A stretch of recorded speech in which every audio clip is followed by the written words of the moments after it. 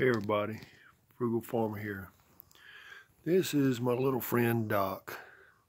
I am babysitting Doc. Doc was rescued out of the middle of a road.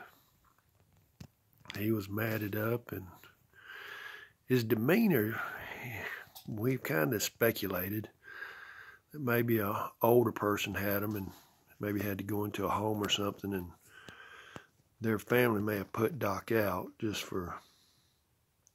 That's how some stupid people are. But anyway, Doc stayed with me for a few days. He's a good little fella. And he has to wear a diaper, but that happens. I take it off, we go outside, and he's enjoying being out here in the country. You don't know what to make of hog stuff. And but he was rescued, and he's got a lot of years on him. He probably don't have but 8 teeth, but he's a good little fella. And he's funny as everything. He takes my socks. I've got socks all over the place where he loves playing with them. And but what kind of plan do you have for your animals if something happens to you? I've got mine in place.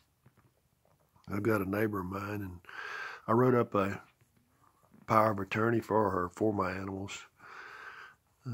My cat, she said she'd take my cats, and she's got an old barn that she'd like to have them at. And my hogs, she'll sell them, and that money will go to support cats and my dogs and find them a good home. She might take my dogs. She said she would make sure she found them a good home, and she'd check on them. And say, what if in the comment section, I'd like to know, because this is something that needs to be addressed.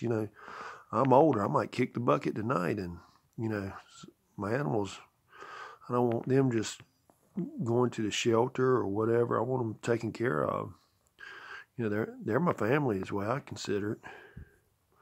But let me know in the comment section what you doing. Give us some ideas, and make sure it's binding, because you know how relatives are. But I'll tell you a story about a cat I got one time, and I think I've got a picture of it, and that may be the picture of him in the thumbnail of this video.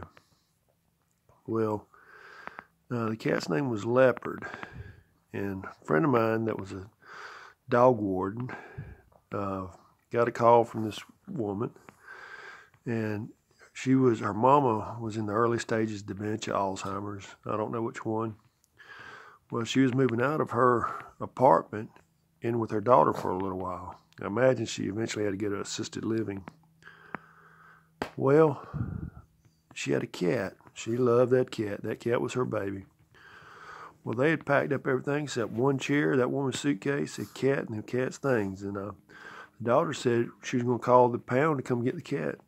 And the mother said, "Oh, no, you ain't calling the pound." She said, I guess she's trying to trick the mother and saying, well, said, you're going to have to do that. She said, "No, I got my suitcase. We can live in the woods together."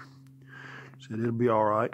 And so Heather talked with the lady, and just so happened, it was about an hour from me, and I wasn't doing anything that day. And she called me up. She said, "Hey, can you help me out with this?" And I said, "What's the situation?" I said, "Well, the cat's got to be fixed, got to have its front claws, and stays outside." And she relayed all that to the lady. She said, "Yeah." She said, "Can he come talk to me?" I said, "Yeah." I said, "Give me about an hour and I'll be there." So I went there to the apartment, and I talked to the lady.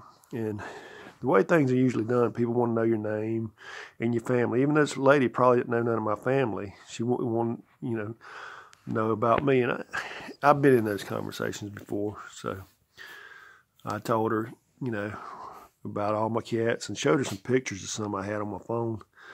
I said, "Ma'am, your cat won't stay inside." I said, "'Cause I'm a bachelor." I said, "And I can't keep that clean a house to have an animal inside for a prolonged period."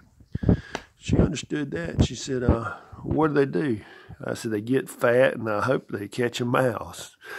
Well, she laughed. She said, "Would you take my cat?" I said, "Yes, ma'am." She said, "Well, I got a little bit of food for him, too." I said, "Well, I got plenty of food." She said, "Well, I'm not going to be able to use this." I said, "You take it, son." So I told Heather, I said, "Heather, I'm going to send you a picture of this cat at the house." I want you to make sure that lady gets it. That's my one requirement. She said she will. So, sure enough, she got in touch, gave the lady the picture of her cat, and said that lady was really happy. You know, it gave her peace of mind knowing, you know, this cat was looked after.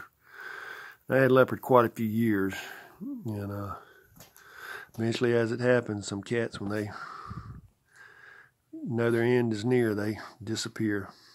But let me know in the comment section what kind of plan you have for your cats. I mean, we do it for our kids and stuff. We'll have wheels and stuff. What about our animals? I'm interested to see what kind of ideas y'all can give us.